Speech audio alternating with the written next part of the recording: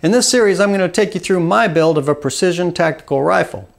Now, I'm not a long-range precision shooter, nor am I a gunsmith, so I don't present this as any kind of expert advice.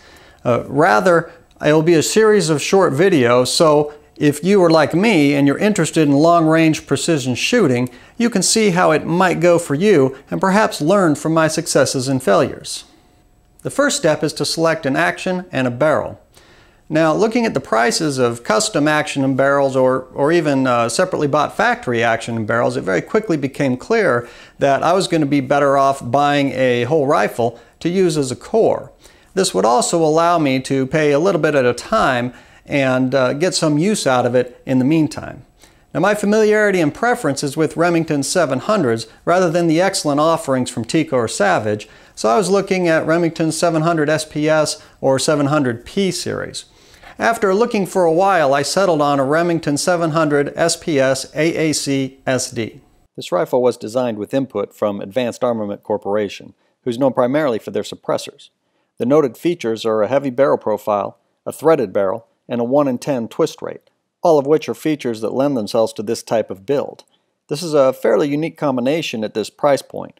A 700 aac-sd can be had for a street price in the $700 range, which makes this an attractive core compared to other SPS or police rifles.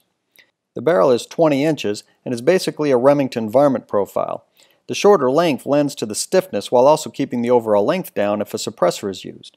The rifling is traditional with a 1 in 10 twist to better stabilize heavy projectiles and is threaded with the standard 5/8-24 threads to accept most .308 muzzle devices. This particular rifle has a smoother than normal action and a trigger tune similar to that seen on more expensive police models. It's about as good as an X-Mark Pro trigger gets.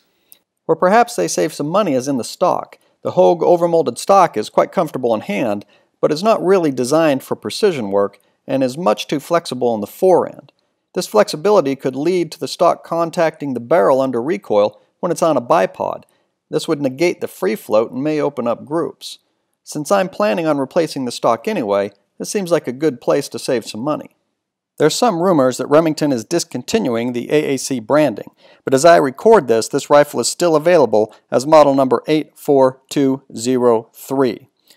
For the budget-minded or beginner, this should serve as a great platform for a precision tactical style rifle.